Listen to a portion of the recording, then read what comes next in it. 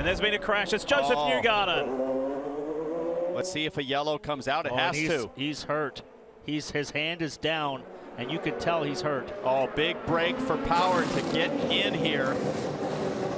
And Tim Cindric had just made the call of hit, and it was a quick call. They jumped over the wall, so I didn't have a view on the monitor to see if he saw the contact or if that was just luck. But Power makes his final stop, and no problem with fuel because he's going to get some yellow laps. Where is Castro Neves and all? That's a big hit, Paul. That's a big hit, and I could tell by the look in his eye that he hurt his hand because his visor was up, and you could see the pain in his eyes. He hits the curb, loses the wheel right out of his hand.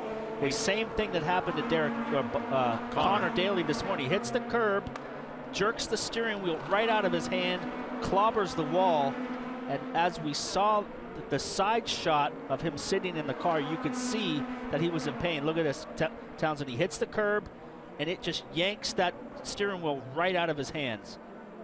And you got to think his hand's just exhausted from hanging on. Totally. And just nothing you can do. And we saw Connor Daly lose it in morning warm-up with a fresh hand.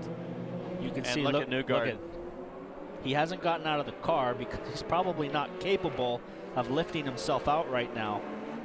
Needs some help to get out. He's furious. You have to feel for him. Nothing he can do there.